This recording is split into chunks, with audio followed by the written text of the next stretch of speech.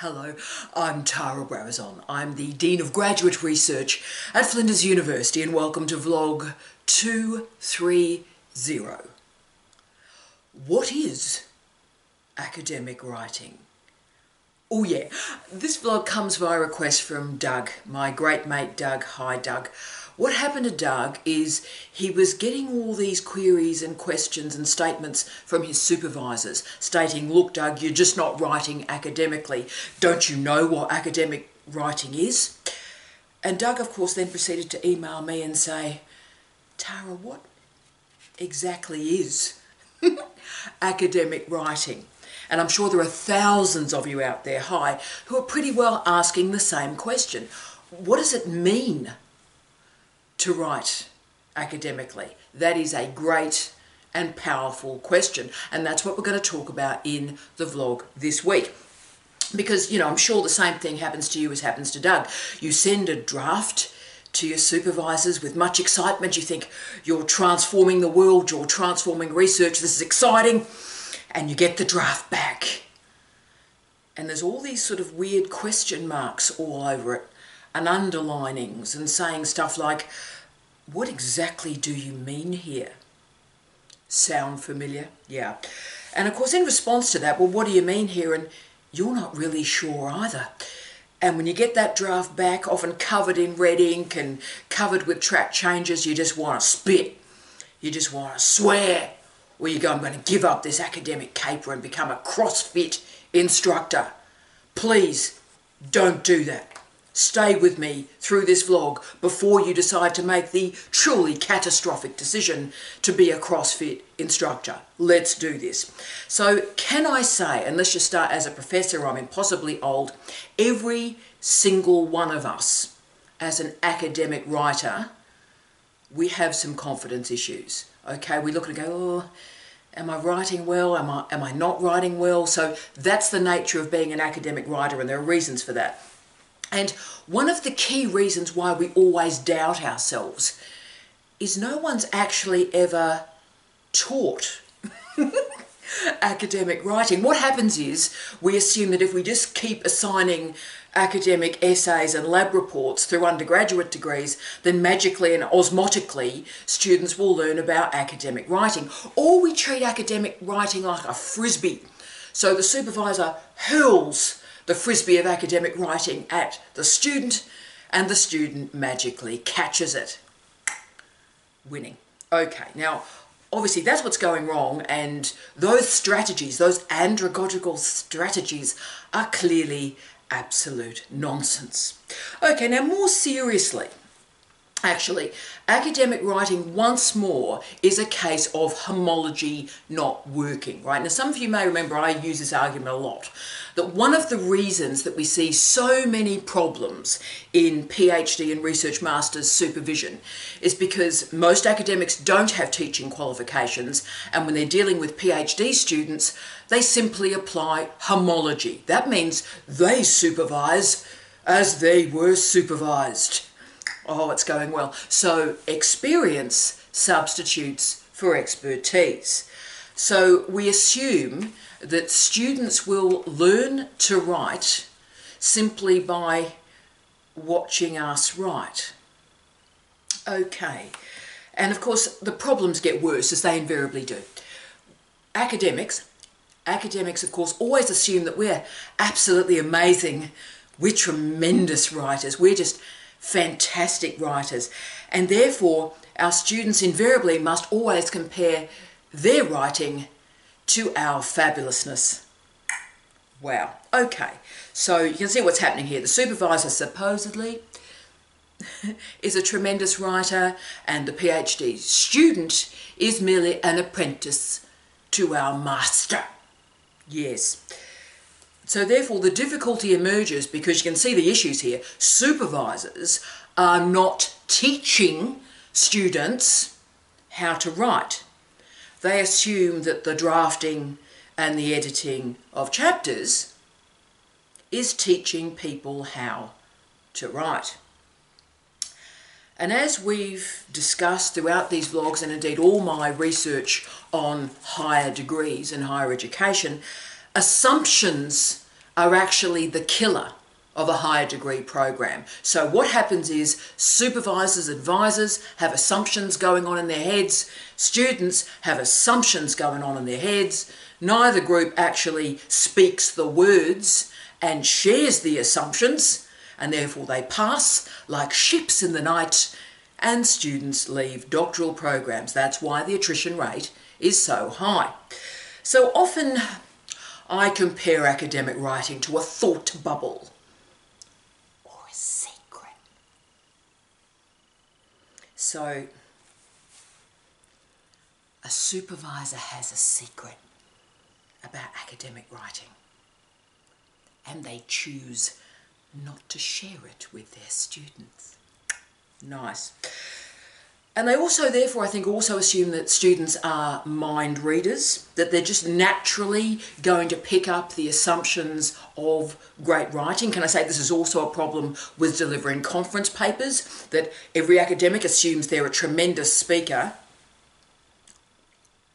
and the student will osmotically learn how to deliver a conference paper by watching their supervisor deliver a conference paper. So as you can see, this is all absolute nonsense.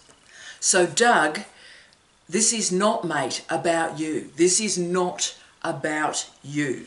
This is about a supervisor holding on to assumptions and expectations and not sharing those with others. And then, of course, this happens with academic reading as well. It happens with conference presentations, all sorts of academic dissemination modes. And of course, invariably, writing, reading, presentation skills are best taught overtly. Okay, this is not about sort of accidental lessons learnt from Yoda, right, as he uses the Force to lift a spaceship out of the swamp, right? So he's doing this, and that's sort of the big thing, but then accidentally he said, and by the way, Luke, Darth Vader's your father, okay? That's sort of how academic writing is. Oh yes, let's write this chapter, let's do this lab work, let's do this field work, great, and by the way, Darth Vader's your father, and that's how academic writing is handled. So this vlog, what I'm trying to do is break down for you the genres of academic writing. And I want to explain to you why it is so complex. And one of the reasons it's so complex is obviously because it's not just one genre. It's many genres that come together, and they're dynamic and variable, and they oscillate. So invariably, you might be using one mode of academic discourse, your supervisor's expecting another, and on we go. Now, this is one, again, of a trilogy for Doug. The second one, the second vlog in the series, I thought I'd do something like the quick fixes. So if you've got really still no idea about academic writing, 20 things you can quickly do to improve. Even if you don't necessarily know why you're doing them, at least you can do some things that will see an improvement. And the third one, I want to, again, address something that Doug addressed, and that is jargon. And so I'm going to do a vlog on jargon with or without the inverted commas. So team, the thing I also need to say is I really do feel for Doug. He's a mate of mine, but I really do feel for Doug. And I feel for every single student out there struggling with writing, struggling with academic writing. And I get this perhaps more than most academics because I have an incredibly odd writing style. You can pick my writing anywhere. And people have hated my writing with a passion for decades. Can I say I also have an incredibly loyal audience for my writing as well. I've sold thousands upon thousands upon thousands of books, so I have an incredibly loyal and wonderful audience. They're all my friends now after all this time, and also a group of people that really think I'm pretty dreadful. Winning. So, as the great philosopher Taylor Swift has stated, haters gonna hate. Shake it off. Shake it off. Yeah. So let me just explain the true train wreck of my academic writing to you. My supervisors hated my honours dissertation so much that a week before it was due, they made me rewrite it. 2 years' work, they made me rewrite it. Now, I ended up getting a very, very high first-class honours for the coursework and for the dissertation and overall. But even at the time, as an impossibly young person, I felt like I was writing as an imposter. I was writing like a machine. There was nothing authentic or real or grounded or anchored about the writing that I was doing. And interestingly, in preparation for this vlog today, I pulled out that honours dissertation. The draft that I'd written, so the second last draft that was seen to be terrible, and the last draft that was submitted and got first class honours. And can I say, all these decades later, my draft before the intervention was substantially the better draft of the two. So that's interesting. But the saga goes on. In my research masters, I was gaining strength and I was gaining confidence. I worked incredibly hard. And what was it? And of course, no supervision. No supervision. So it was me. It was me against the world. And so I thought I'd written an outstanding research master's degree. I really did. I was about to submit it. 2 weeks before I was submitting it, an academic asked to read it. An academic in the department, not the supervisors, asked to read it. And he said it was dreadfully written, it wasn't written in an academic style, and if it was submitted, it would fail. Pretty clear. For some reason, and I don't know where I got this courage from, to be honest with you, I submitted that draft. Maybe it was the experience of the honours, I don't know. Never thought about it. But I submitted that draft, and that thesis came back from international examiners, not only passed without correction, but passed with distinction, right? Then we get to the PhD. My PhD was completely bonkers. Again, once more, no supervisors were involved in the creation of this thesis. My PhD is absolutely huge. It's wild. It's bonkers. I'm experimenting with all sorts of genres. It's unbelievable. It really was like sort of a Dada experiment in the Cabaret Voltaire. It was out there. It was wild. But what was interesting is it went to examiners. Again, the supervisor didn't sign off the thesis. Oh, we're living the dream here. And 3 examiners followed me on that journey with that wild thesis. And it came back from the 3 examiners, passed without correction. Okay. And, you know, how many articles? 13 or so articles came out of that PhD. And I'm still in many ways, it's funny, I'm writing a keynote at the moment, and there's a shadow or a resonance from that thesis 25 years later. So that probably shows how innovative it was.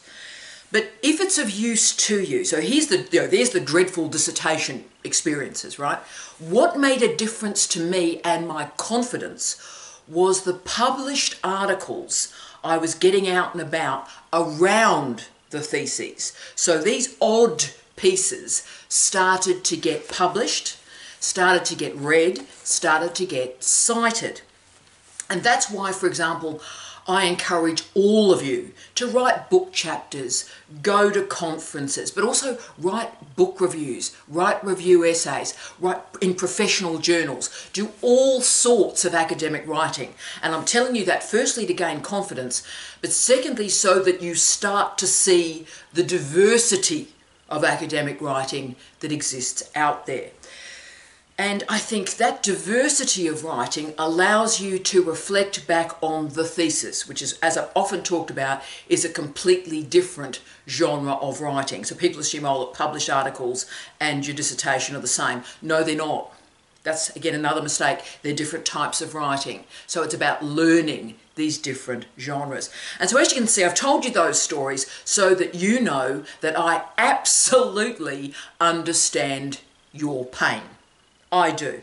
I absolutely understand what it feels like when supervisors and people you supposedly trust and have expertise tell you that your writing is dreadful. I know exactly what that feels like. But today we're going to start to get you once more centered and confident. And I want to start to talk through the assumptions of academic writing that we don't tell our students, but we really need to. Firstly, I just want to establish a binary opposition, if I can. academic writing and personal writing. Now, like all binary oppositions, it's reified, and of course the interesting stuff happens in the middle. But to start the conversation off, I need you at this juncture to separate out strongly. This is academic writing and this is personal writing. Now let me drill down those phrases a little bit more. The differences in many ways in that binary opposition are easily specified. Academic writing is formal writing. Let's drill down a bit more. That means the presentation, the interpretation, and the examination of issues is read through the gauze of scholarship. So you are doing independent research, but that is framed and within a matrix of other scholarship. And your engagement with those other scholars is confirmed by referencing and citation. So as you can see, experience is not enough here. Experiential writing, not the point. You have to demonstrate your connection with the scholarly communication and knowledge system. Boom. So academic writing often focuses on abstract concepts and ideas. It has a concise and a very formal tone. And if it helps you, this made a real difference to me.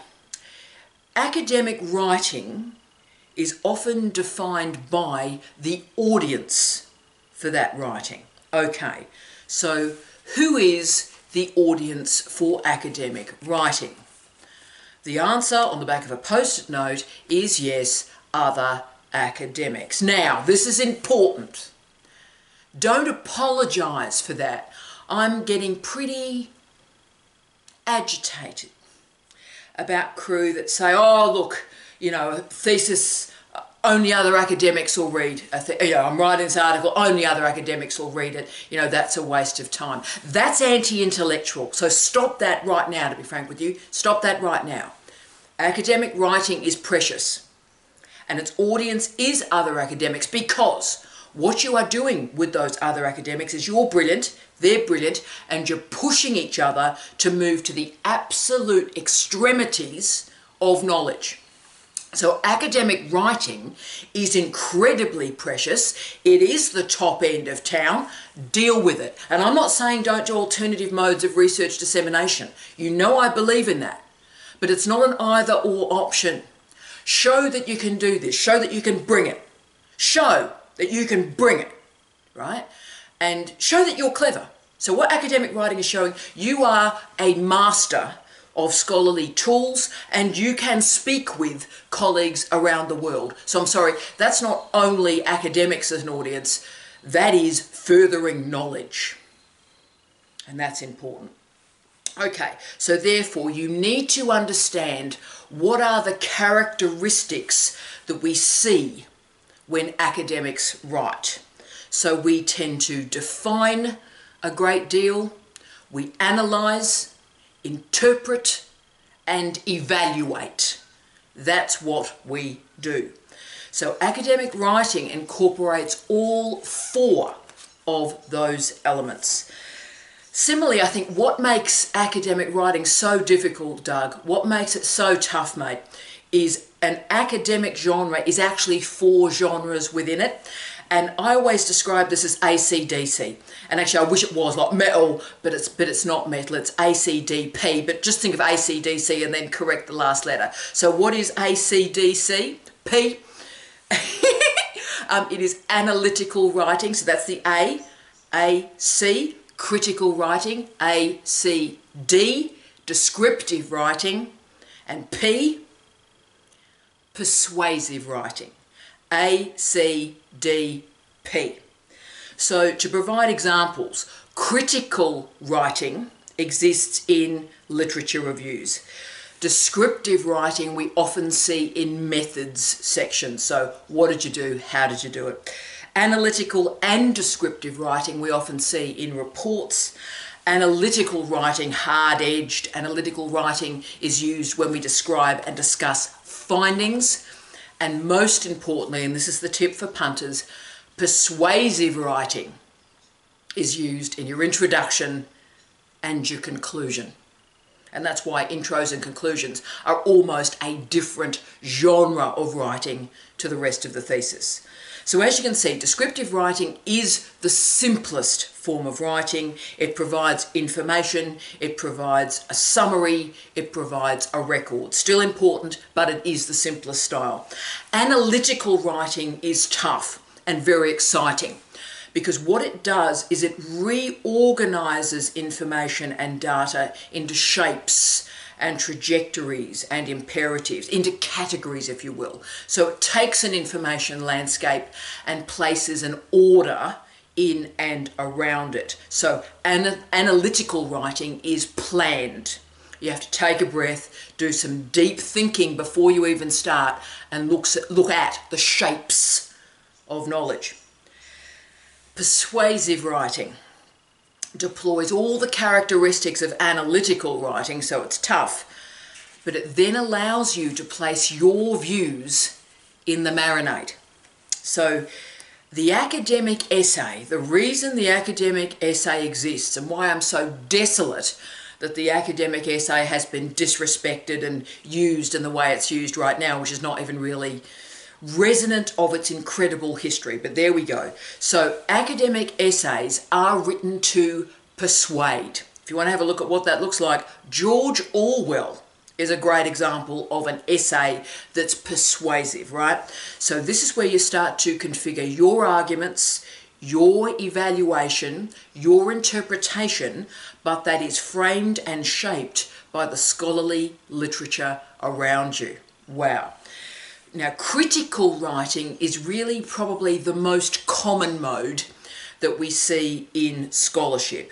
It is persuasive writing, if you will, but it begins with the scholarship of others. So critical writing starts with, this is the field, this is what we're dealing with, and your interpretation can shape it.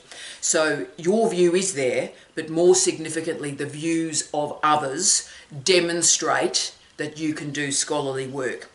Critical writing also helps to explain why a certain researcher has made the interpretations or judgments that they have. For me, this is my favourite type of writing. So, just basically reporting this scholar did this at this time. That's fine, but the best of critical writing goes, this scholar did this at this time because. So it provides a context around the history of ideas. Hard to do, but wonderful when you get it right. So great academic writing certainly starts with great ideas, but it also requires hard yakka, a lot of reading, a lot of research. At its best, you have a significant question to answer or a major societal problem that you are attempting to solve. But it also, at its best, is able to smoothly create a flow. We often talk about flow, a flow between ideas. So you take your academic reader by the hand and you move them through the flow of scholarship. Wonderful. So one of the key characteristics that really undercuts anything that you're doing in academic writing is the passive voice. The passive voice, basically, there's lots of definitions, but it terms or transforms an object into a subject. So let's just give you an example of the active voice. The active voice, Phil wrote his PhD. Phil wrote his PhD. Active voice. Let's put that into passive voice. A PhD was written by Phil. A PhD was written by Phil. Can you see the difference? Yeah. So the key mistakes that are made besides passive voice are really long and convoluted sentences. So that happens a great deal. If people are going, look, I'm getting really attacked for my writing, it's often because their sentences are, when will this sentence ever end? Okay, so my critique often is get people to write very, very short sentences and correct their style. Or an odd vocabulary.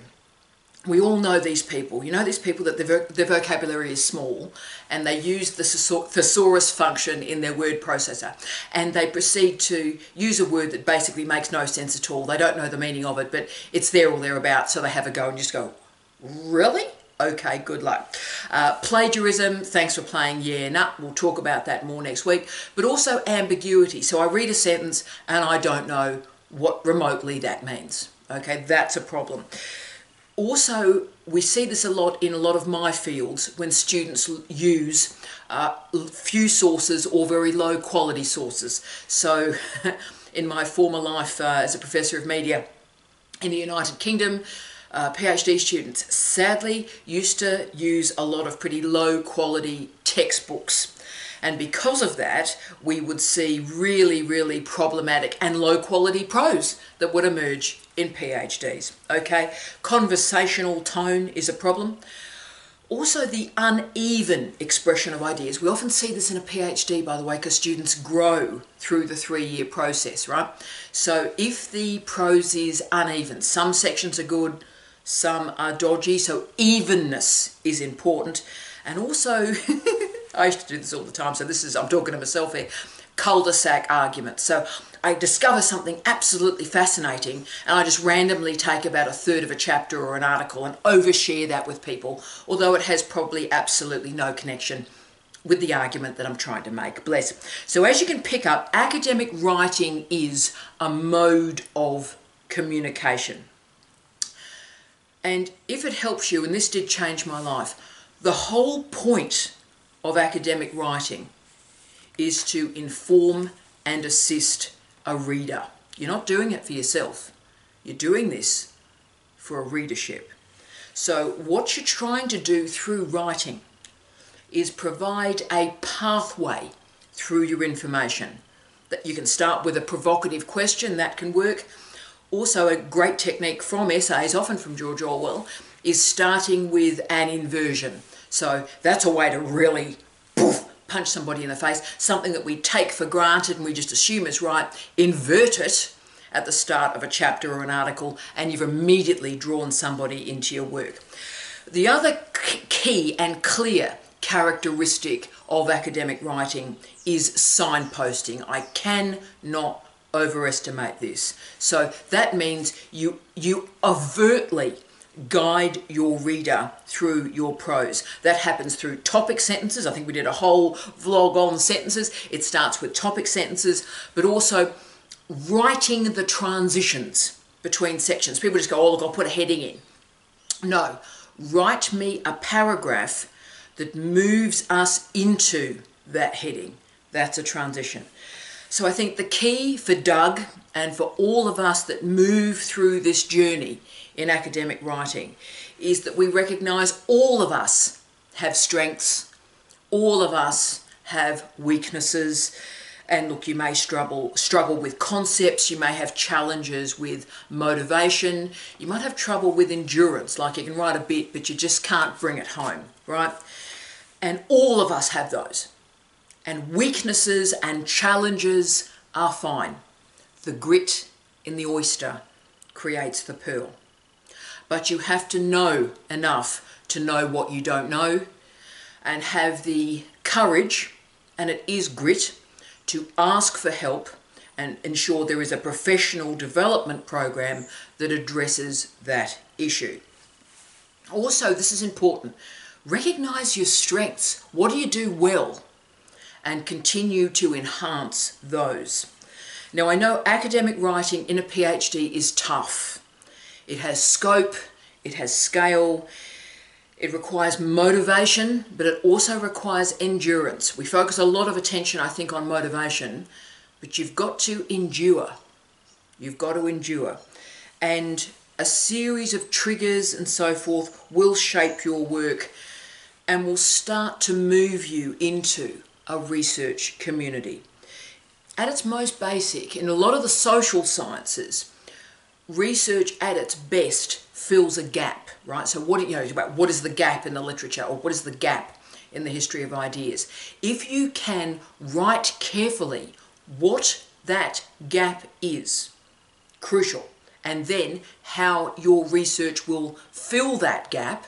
In the applied social sciences and a lot of the health sciences, those two techniques, what's the gap, how will my research fill it, incredible research comes from those two questions. So they allow you to frame and to shape and to limit your work. Always be clear about the ground that you are going to cover and what you're not going to cover. So Doug, as you can see, mate, academic writing, it's not a black box. It's not. It's not a secret that we academics are just not telling you. It's not. It has rules, it has a framework, and yes, it has tendencies. All of us are on a continual journey in and through writing. We have good days, we have bad days, we have great paragraphs and absolute shockers. Often I say to myself when I've written a really shocking paragraph, who are you? What are you doing? You are an embarrassment to humanity, okay? So all of us write those paragraphs, we go, who are you? When did you drop that tab of acid before you wrote that paragraph? Really? So what we need to think about is the endurance factor, how we bring multiple ideas together, multiple genres of writing together, with the imperative of setting up your ideas for success with an academic audience. That's the point. If you will, think about academic writing as a language with its own vocabulary and its own grammar. And you need to share that vocabulary and that grammar with the audience who will read your work. And if you don't share that, you'll write something and no one will understand it. So it is a shared dialogue. So Doug, next week we're going to drill down to some very quick techniques you can try to improve your writing quickly.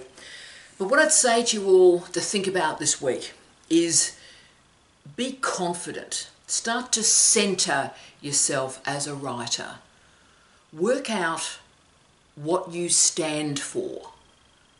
Work out what is meaningful to you. But always remember, you are enrolled in a PhD. You are a student. And that means you're learning. Be comfortable through the learning. So remember, you have the right, and I would argue you have the responsibility to ask questions about academic writing. Look at, analyse, model if you like, the academic writing that speaks to you. But you're doing that to find your own voice and find your own way into this remarkable, productive, inspirational genre. And also remember, academic writing improves one word, one sentence, one paragraph at a time. I wish you love, light, and peace. Tea out.